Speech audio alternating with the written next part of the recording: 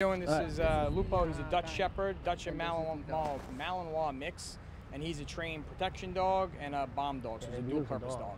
So in this scenario, we're going to have Miguel, who's a decoy. I think I'm going to be walking down the street. Miguel's going to jump out of behind that structure over there.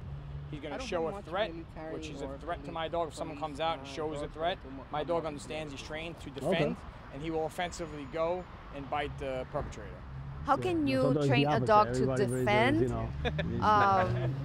Service. How do they know when to defend and when not to attack a person that is no harm? Right, great question.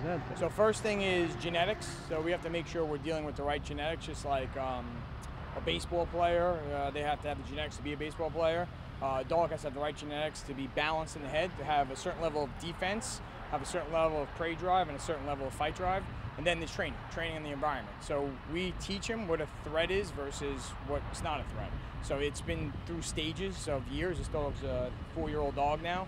So he's had years of training and working different scenarios with different decoys, different levels of threat. And on the other side, understanding of in a social environment. So people walk up to him, they can pet him. He's a clear dog. So that's been genetics #1, and then environment training #2. So you cannot bring any breed of dog to be trained for protection? Absolutely not. And sometimes it's not only the breed, it's the individual dog. You can take a breed that is known to be a protection breed, but most of them aren't today. So you have to find the right individual dog within that breed. So when a dog attacks a person on the streets, a dog that's not trained, what do you think it's a motivation? It could be aggression, it could be defense, it could feel a threat, it could be possessiveness. So dogs are animals, so they have a certain level of aggression. So where you use that aggression, if they're not trained, can turn into that behavior. But we take the aggression and channel it in the right direction so the dog understands what's right and what's wrong. But they don't know that they're protecting you. It's just a reaction. It could be possessiveness. They could be possessing you.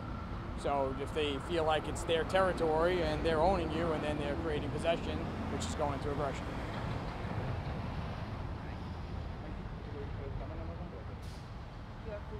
Oh, my full name is Joseph Secreti. I'm the owner of Maximum Canine. Joseph? Secreti. Okay. Secreti. Secreti italiano.